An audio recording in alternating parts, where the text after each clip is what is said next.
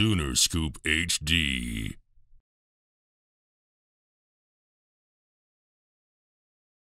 It felt good, you know. Blessed to be back out there with my boys.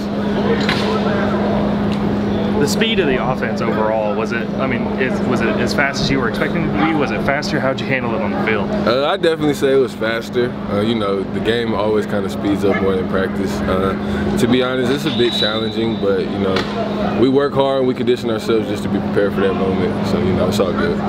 Was the season opener kind of good just to, I mean, maybe get used to that kind of tempo and get comfortable with it? Yeah, so all week we were saying, like, the first game is just, you know, just a starting point, just to see where everybody's at with everything. So, yeah, I definitely think it was a great starting point, and I definitely think we also handled it well. What maybe surprised you even about the pace? You've been practicing it since March, but the pace of play.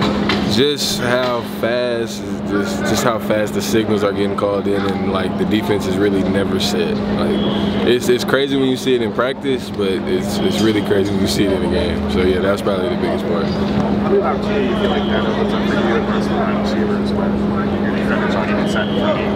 Oh, that opens up opportunities for everybody, you know, because a linebacker is over one gap, you got an 80-yard run right up the middle of the field. So it's just busted coverages, they're not set, bad communication in the back end for the defenses. So, you know, it plays a part in everything. Theo, that second catch, you make someone miss.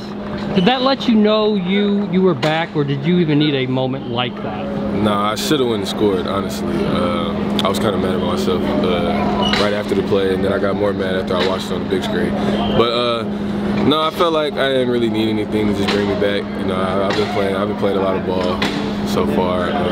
But yeah, I should have scored on that. Did that feel like Baylor in 2019? I should have made it look like Baylor in 2019. I should have went and scored still.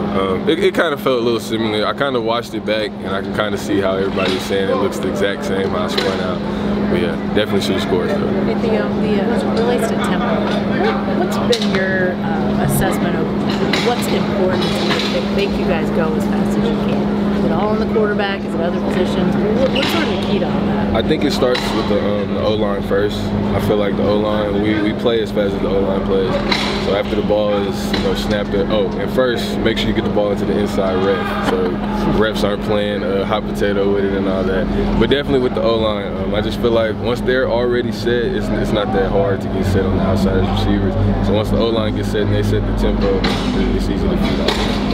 What are those guys, what was the conversation or the sense that you got from that O-line the first time in a game where they're having to hustle up and get up there? What was the sense you got from them about how they felt like it? They were pretty excited, actually, at how fast we were scoring. You know, I mean, we get off the field quicker, get more Gatorade, chill, Coach B, stuff like that. I definitely think they handled it well. Yeah. Is it with those guys? I know it has to be physical. They've got to be in shape enough to move it. But how much of the mental side of things is in play for them to keep you guys in tempo like that? Oh, the mental side is big. Just because we're playing so fast, you got to be able to recognize different things at certain times, and you know, just be able to execute your job at the highest ability. Theo, Jeff talked about the ball mechanics, about getting it back into the inside. Is that something you've been doing the last couple of years too, or not? Not at all. Last couple of years, I'll probably lead the ball down, throw it to the sideline, or just do anything wild. But now I actually got like a trigger in my head. You can actually see it on one of my catches. The ref was right in front of me asking for the ball, but I knew I had to go to the middle. So it kind of just clicks in your head, and you know, and once you got it, you know, you stick with it. What was that on that game day? Because Lenny mentioned you guys managed to like the sideline when you hit toss in the wrong spot, but did it all translate? And now you're like in the stadium, fans, everything like that. Yeah, it translated perfectly. Just like I said with my example with my second catch, the ref was literally right in front of me asking for the ball. I almost gave it to him. I'm not gonna lie. I almost gave it to him, but like something just clicked in my head. I knew I had to get to the middle of the field. I've seen him do it in practice now for a month, plus spring practice and all that. But how impressive was it to see Dylan operate this offense out there on Saturday? Oh, he just looks like the teacher in the classroom. Honestly, he looks so comfortable and just poised, and you know, you can just tell he's out there playing with a lot of confidence. So you know, I love to see that out of the quarterback. that comfort he has. I mean, you mentioned the O-line being so crucial to this offense moving fast, but how important is it having him too, being that almost calm in the middle of it all? Oh, you can definitely, you can see DG after every play. He's the first one telling everybody to, you know, get back to the line. And, you know, that just plays a big part. Once the quarterback is helping as well, you know, everybody's going to feed off of that. Watching it back yesterday, what do you guys feel like offensively you can do to kind of take it to the next level against Kent State? I feel like we can just, you know, just make more plays. You know, there's always more plays to be made. You know, more effort all over the field. You know, just keep finishing plays, just keep stacking the days. Everything will take care of itself.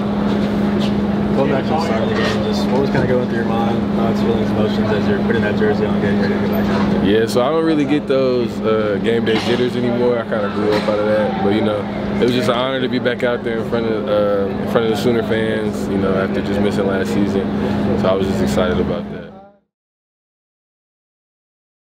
Sooner Scoop HD.